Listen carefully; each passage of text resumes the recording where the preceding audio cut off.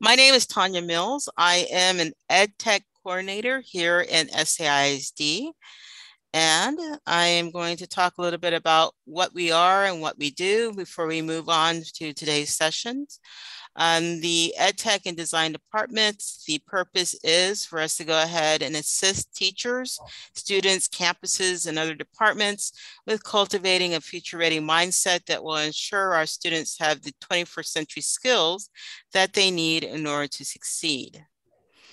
In today's presentation, if you are here with me, please feel free to go ahead and interact, ask any questions, suggestions, and such.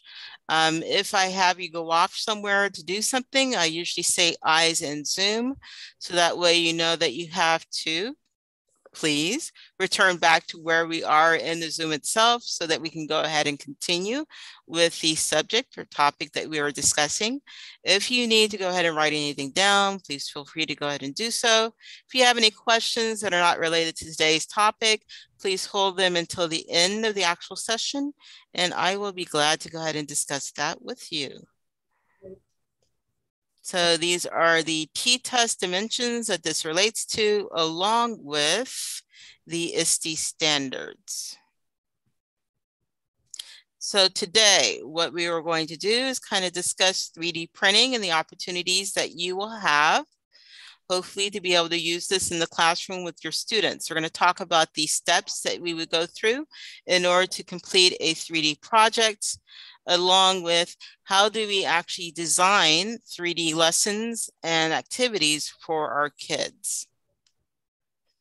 So this is a quote that relates to why we do 3D printing and other STEM activities. If you would take just a moment to read through that, we need to make sure that we're always moving ahead when it comes to any type of tech. And that when we move ahead, we always attempt to bring other people with us. If you have that teacher who is across the hall or the one that you work with in the same subject area, topic and such, when it comes to new tech that you find or that you've learned about, don't keep it to yourself. Make sure that you reach out to them and say, hey, I found a new way to do this, or this is another exciting tool that was that.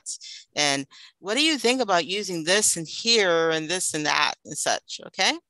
So bring others along with you, especially when it comes to using new tools that others are aware of, but they might be intimidated by, okay? So why 3D printing? Kind of always start off with this picture right here, and I've actually embedded a video. The link that I put in the chat will give you a link to the copy of the presentation for yourself. So please feel free to go ahead and take this and study it afterwards and share out to others. So the question I usually ask the kids when I show them this picture is, what item in this picture do you believe was 3D printed? And because the video's there, you kind of can see it, but still.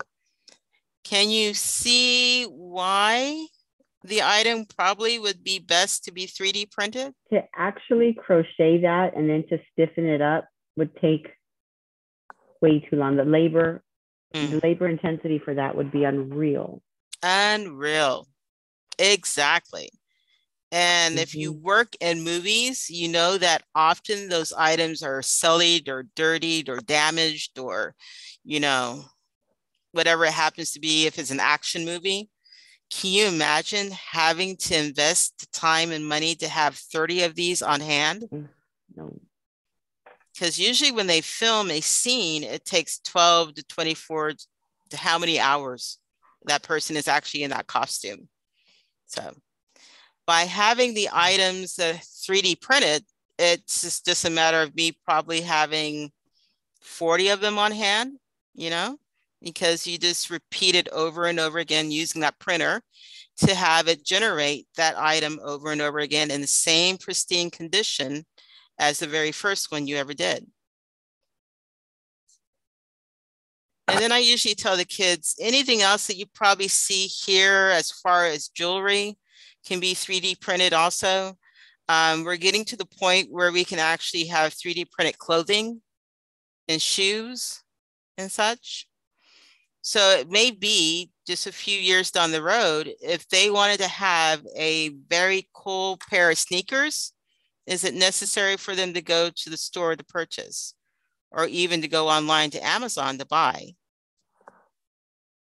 If you have the right setup, you could probably print it at home. Yeah.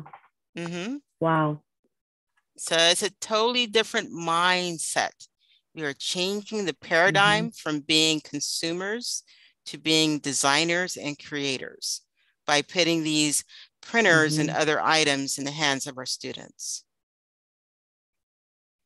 So please feel free to go ahead and watch the video. It's very interesting because they talk about the actual designer who is behind the costume creation and the fact that it is a lot easier to use 3D printers in order to do it. And I'm going to go ahead. So if we can kind of take a look at this chart together. Marta, are you actually in our district or are you in a different district? No, I'm at Northside. Ah, okay, awesome, awesome. So this chart right here is kind of how we're laying out the approach for STEM within our district. Okay, so there are different stages that we want to lead our campuses and our departments through in order to make sure that STEAM is integrated as a model throughout. It doesn't, the introductory starting point is fine, but we really want to make sure that our campuses progress along until they reach the advanced model. And I think 3D printing is a way that you can kind of get people into the mindset of using STEM and maker spaces and tinkering and all of the fun things kids like to do with their hands, to the point where it's just a seamless integration, the same process that we want to have with our devices that we have in the hands of our students. Yeah, because I can see this becoming, like with the littles, with pre-K, as part of the art. Yes. Yeah. In fact, that's one of our big things that we're turning to.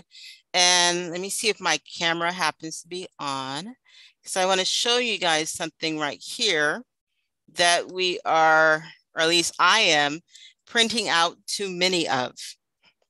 So if you search online, you'll actually find something called a Z block. Let me put this in front of me. And what this is a blank 3D object that you can print out. So the nice thing about 3D is the fact that if I print out the larger size of this, it stands the reason why I would not print out a smaller version. And it also stands the reason why I would not print out the tiniest version of all that you could probably barely see. The reason behind the actual Z block is that you are able to take this and have your students design on top of it. So they can put a costume on it. They can paint it. They can put 3D clay on it. They can do whatever they want to make a character. It opens up the door for them to design it so it looks like Superman, or they can make a Pokemon out of it. They just have an unlimited option of how they want to make this their own. Because it is 3D printed, I don't mind if you do 2 of them, because I can print out another 5 overnight. Come in the next day, it's there. Hand it to a student gets to do what they need to do with it. So that's the advantage of having the opportunity to come up with a model such as this, a blank, and then just give the students the opportunity to make and design. So this is how this would kind of relate to our visual art piece, where we want our students to go through and create a visual art item. It may take a while for students to be able to create and craft something that has dimension. I imagine if a student has clay or Play-Doh, they could do the same. But just by providing them the blank, it kind of cuts out that hesitation as to, Miss, I can't make that. It doesn't. Use this. This is your blank. Do what you want with him. We gave this to our specialists and they spent an hour crafting. and then tearing it off. I don't like that. And then crafting it again. And then, oh my gosh, this is awesome. And then, you know, it's light enough, it's cheap enough, take it home, give it as a gift, come back, ask me for 3 more. Okay. Questions about that piece though? Are the materials used limited to this type of printer available? Yes. In fact, we will talk a little bit about that piece as to what are you getting yourself into once you go down the road of getting the 3D printer in your room. Okay. So if there aren't any questions concerning the model, so each district would be different depending on the people that you have who are there to guide you through the process of STEM. It is always good to have this as a background to the conversation that you have with others so that they know exactly what the expectations are when it comes to year 1, year 2, year 3, or however you want to go ahead and have this laid out. So I have some little bit of information about the benefits of 3D printing. Part of it, and this is the upper right-hand corner, is the fact that we want to be able to empower our students to express themselves creatively. One of the things we want to start doing with them is to get them into the mindset of doing computer-aided design, which kind of tends to lend itself to coding, math, science, technology, essentially STEAM. Okay, so we will have the opportunity today to go ahead and use a CAD program to design something. So you guys can kind of see exactly how that works. I have another part right here, which I also think is very important. It's because when the students or yourself, because I would love for you to take the opportunity during the summer to kind of try this out yourself, is that you now get to start thinking about spatial intelligence when it comes to crafting items either in 2D or 3D. I can tell you that I did not pass this test. Probably got 1 out of 25, but they're out there. And if you would like to be able to kind of take it yourself, just kind of search for that term. But we want students to be able to think in 3 to 4 dimensions. And 3D printing is a great way to do it because you have to design that way in order to do your Tinkercad or your doodles that you're going to do. Okay, and we have one more person coming in. Let me bring that person in. So spatial intelligence is not just for people who are doing math, science, and engineering. It is part of it, a very important part of it, but it's also a great way to introduce this concept to your kids by first having them complete some of these projects or puzzles. These are some of the opportunities for careers in 3D printing. I have links associated with each of these. So when you have your own copy of the presentation, and let me go back and paste in not only the link to the presentation itself, but also the sign in. So please make sure that you guys sign in. This is one way that I can actually get your email addresses to send you any type of resources that I come across that hopefully will be useful to you. So for the careers in 3D printing, we have product design, just like we saw that picture of the Black Panther costume. That is part of product design, fashion design, architecture. They are now 3D printing houses. So what used to take, I don't know, how long did it take for them to build my house? Seemed like years, probably was about a month and a half. But with the proper materials, such as a clay-like base, a cement, in other words, you can go through and set up a huge machine that will go ahead and do the outer side area of the walls of the house itself in less than 2 or 3 days, just depending on the size of the house itself and, of course, the design of the house. So you can imagine that if we have the need for houses for those in low income or no houses at all, then by 3D printing these houses, it takes out the equation of cost.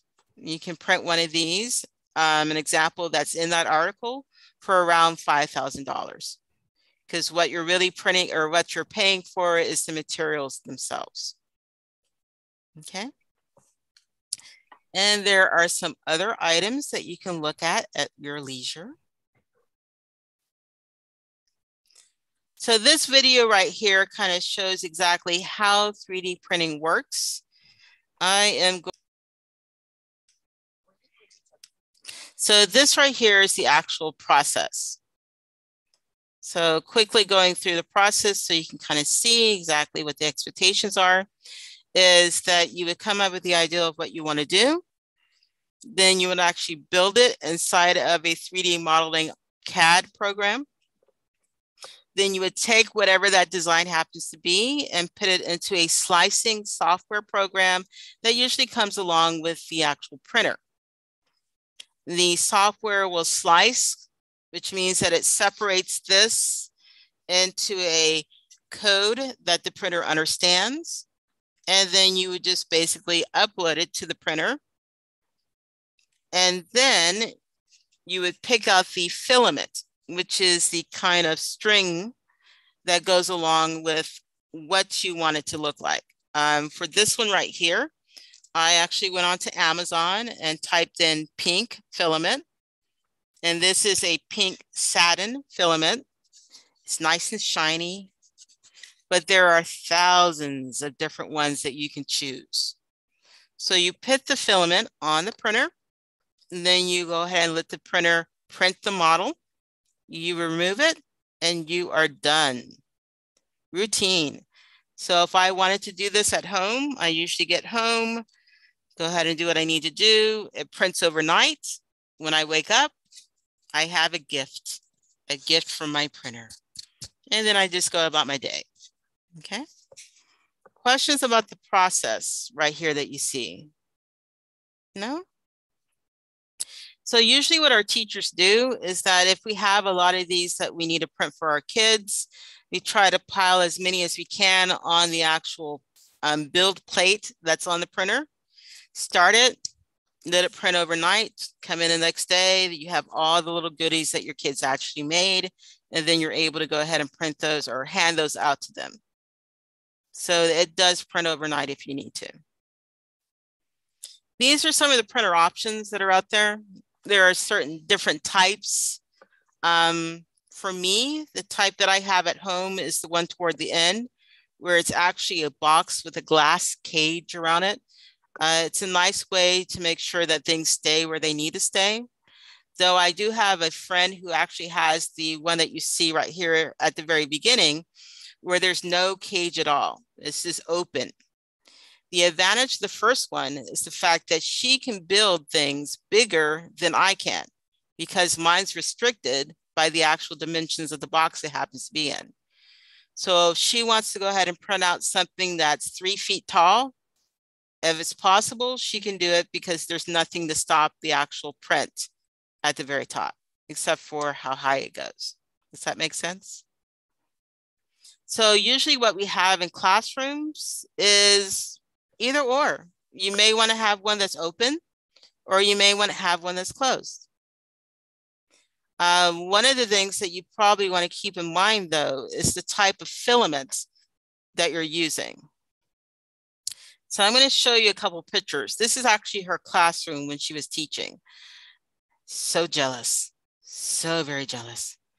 She had a smart board over there. She had all sorts of little bits and pieces. And she had 2 3D printers that the students were actually in charge of. So they would go up to the station, they would go through whatever they need to make it, and they would print it. And they were in charge of actually replacing the filament and then taking it off of the actual build plate when it was done. So can you imagine in your classroom if you had this type of setup and that you went through the process of showing your kids that to be a designer, there are certain responsibilities, but you chart your own course. And part of that is that you're responsible to take care of this area, period. And then I just walk away. Okay. Questions about the setup that she had? No? How expensive is the filament? Like, how much will one of those build? Spools? Yes. You can go on to Amazon, and I usually had, it depends on whether or not it's a plain flat color. You can get one for about $18. The really nice, expensive one, the rainbow one that has all the rainbow colors in it, around $24, $24, $25. So they last a long time. I've been printing larger versions of this, smaller versions of this. In fact, everyone I run into gets one of these for a present. So yeah, it's still going. In fact, I have it printing right now at home when I'm at work. So. And I thought I heard you mention like that they set it up to build overnight. Is it building more than one? Yes. Night? So it's not just building one student. If there's more things put in there, it builds all of it? Correct. All of them? So in the slicing software that you use, you have a plate, which is the bottom area right here, where the items actually sit on.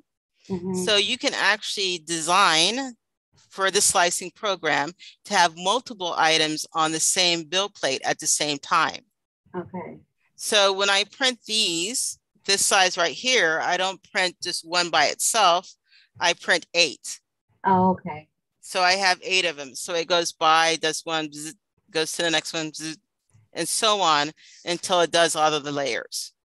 Okay. This one right here, which is the size up, but smaller than the bigger one, I print 4 because that's the size that you would have 4 on the actual plate, and so on. Okay.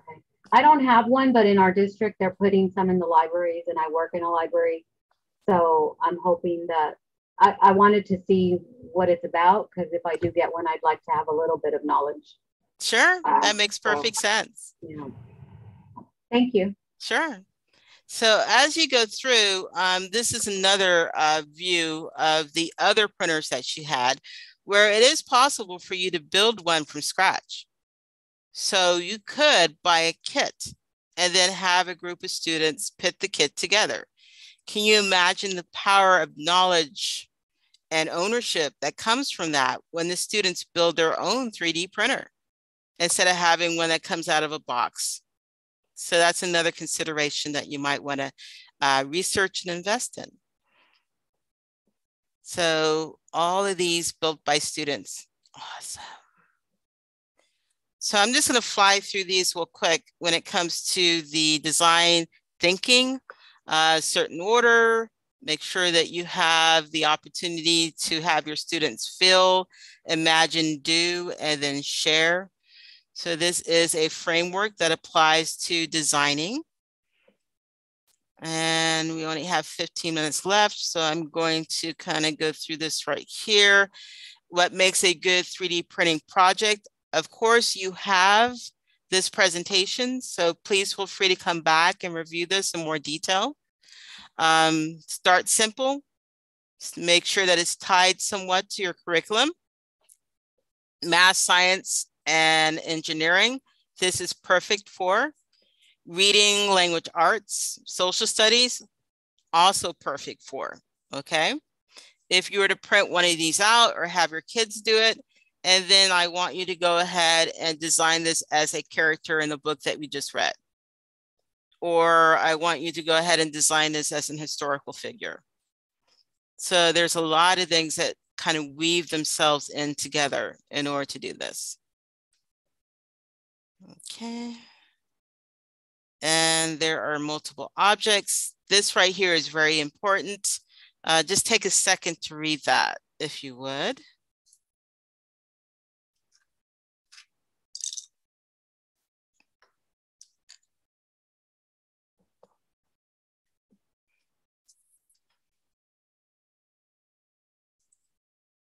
So now that I gave you a moment to think about this, what do you think? Is it a bad thing to necessarily use your printer for trinkets?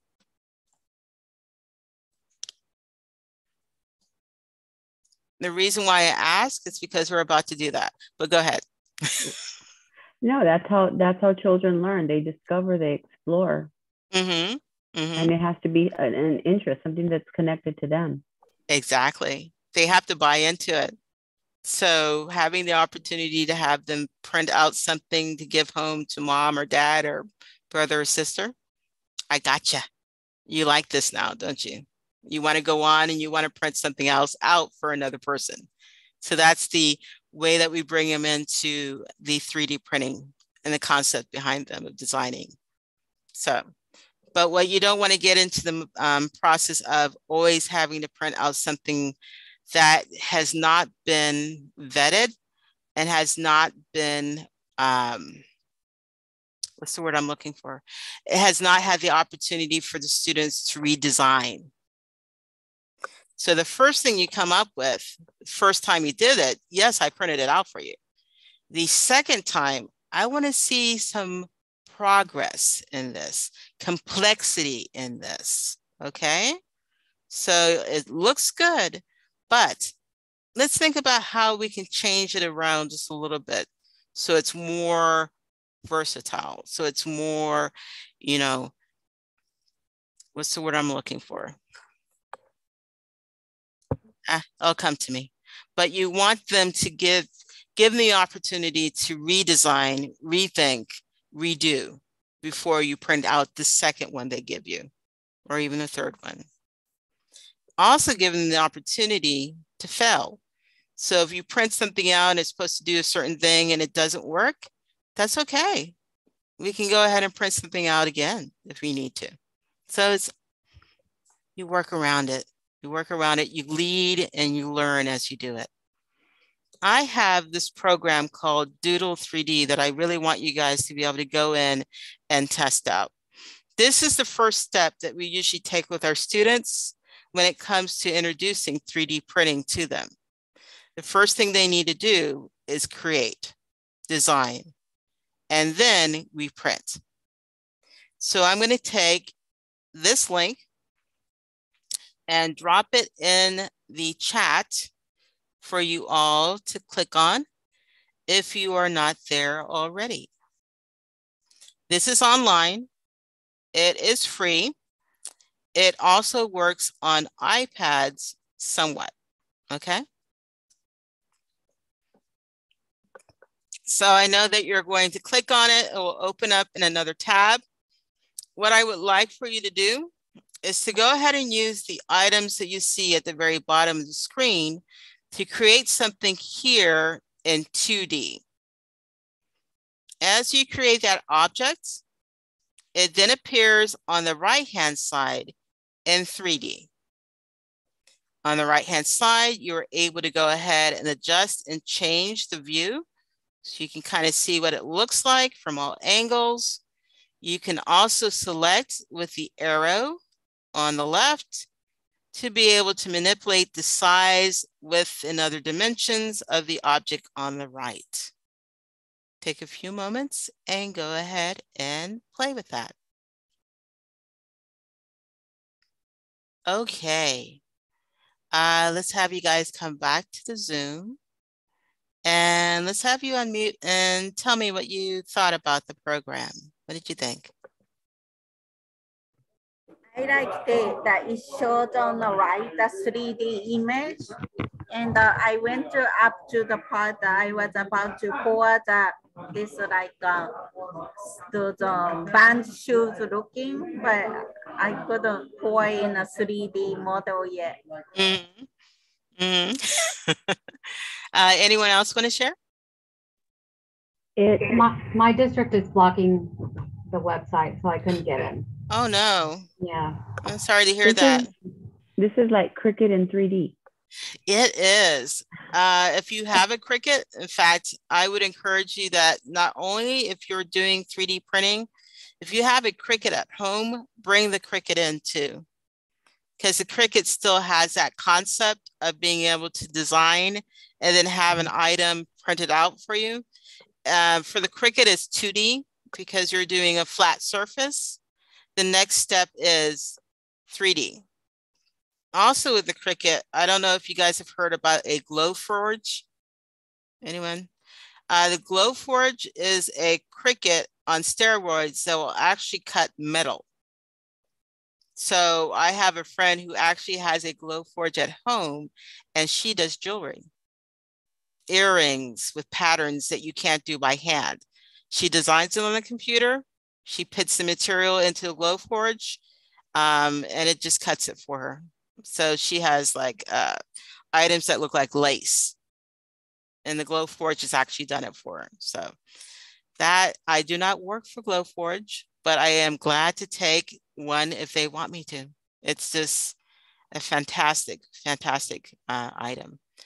But concepts is I get to see what traditionally we do as 2D. You draw it, you see it, but I get to pivot and move and see that it has height and weight. I get to use the items here at the bottom to change the way it looks and such. But I will tell you, after teaching this for so many years, actually it's been a couple months, the first thing the kids do is I go to the shape, I find a heart, and I type on the heart, mom or dad.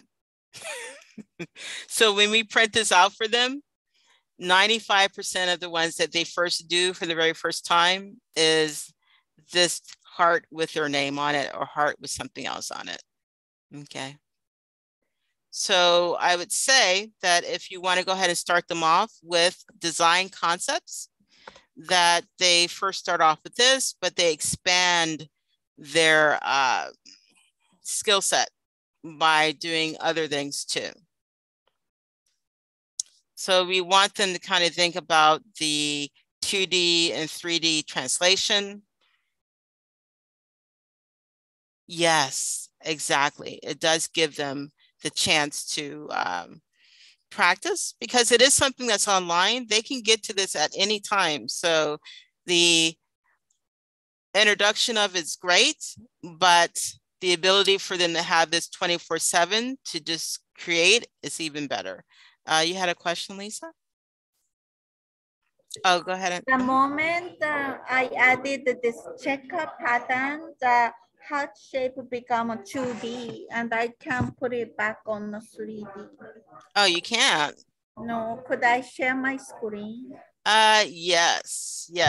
Would be glad to let you do that. Let me go ahead and stop my share. And let me go ahead and make sure that you are able to share for yourself. Yes, go ahead and do so. See, like it become a 2D. Originally, before this, it was 3D. But the moment I added this checker design, it become a 2D. So the actual checker design, whenever you do any graphic design, means it's invisible. That's what it stands for. So what we usually do with this is let's have you go ahead and draw a heart again. And this time we want to make sure that you use the bucket to put in color. Okay. So it has a fill. Okay. You then can draw another shape and then change it to transparency, which is what that is. And it will cut out if placed on top of a solid fill. So that way you can have a heart with a circle inside. So the heart has the fill color, the circle inside has the checkerboard or the transparency option, and then it will cut a hole in it. Okay. So complicated, it's not easy. It steps it up a model. So with the students, time consuming, which they love, which I hope you guys have the chance to do too. The next step is when they have the hearts with the names, ask them to go ahead and make it into a keychain or pin it, which means you have to actually attach a circle that is hollow to it. so that something can go through it. And that steps it up a little step beyond just the standard. So let me go ahead and share the screen again.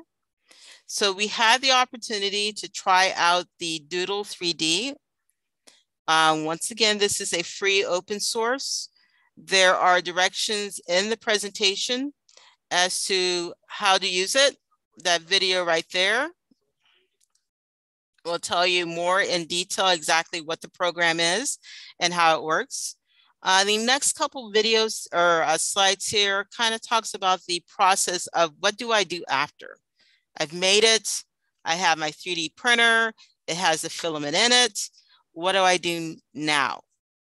The next step is to export what you've done from the actual program and then import it into what is called the slicing program that goes along with the 3D printer. So each 3D printer has a slicing program that kind of looks different from the other. All you really have to get used to is exactly how does it work. One being is that the item that you've created will actually appear down at the very bottom and a model of what the build plate looks like. So it's mentioned before. Let's say that my students have gone through and they've designed keychains. I don't have to just print one at a time. What I can do is to import all of the keychains they've done into the build plate if there happens to be enough room for it. So I can print 20 things at a time.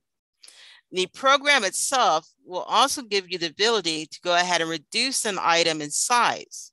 So if a student has done a keychain that's this big, I'm not printing out something that large. I'm sorry. No. What I do is reduce the size so it's probably about that big. And if it's a good design, I'll maintain the way that it looks. So then I can have more items on the plate at once. Questions about that right there? No? So as mentioned here, once you add it, you can go ahead and change the scale, the size. You can move it over so you can add additional items to the build plate. The way that 3D printers work is that it will work on a coordinating plane, 3-axis, height, width, and the other one that I'm forgetting is, so it has an X, Y, and Z. So Z refers to the layers and materials laid down by the printer itself. So each and every time the print head or extruder goes by, it lays a thin layer of melted filament. And then it goes back over the same thing and then back over the same thing. The model that I showed you right here took 14 hours to build. And that's because it has a lot of weight to it. So instead of being hollow, it has some,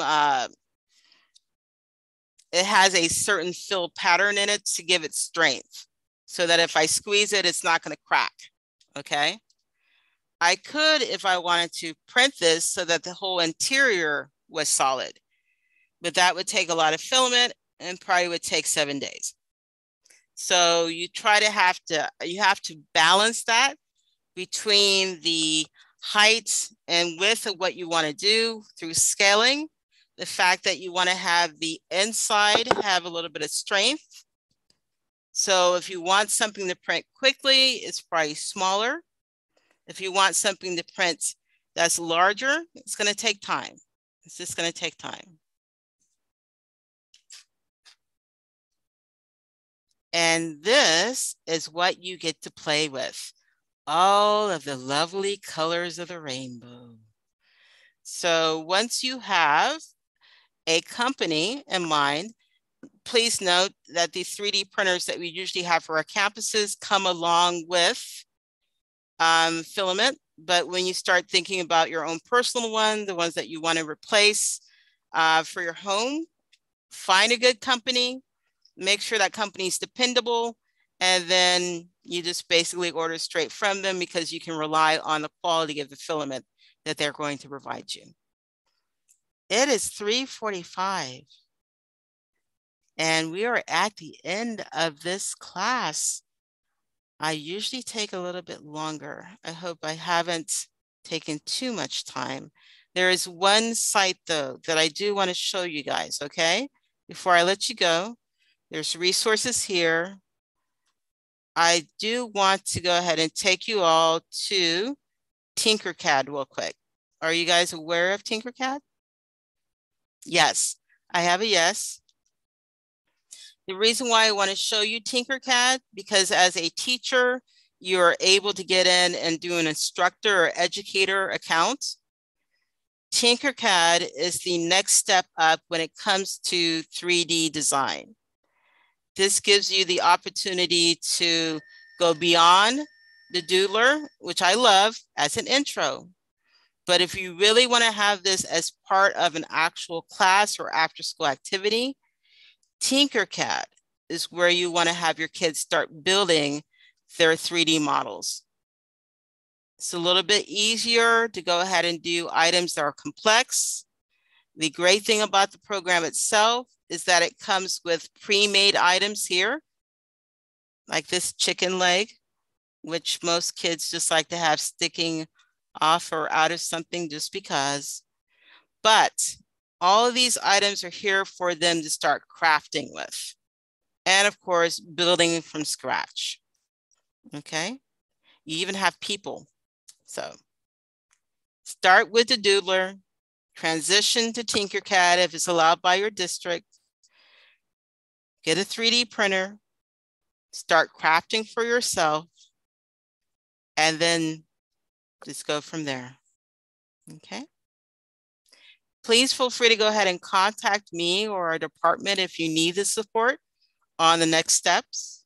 I've heard that a lot of you have a printer around you soon.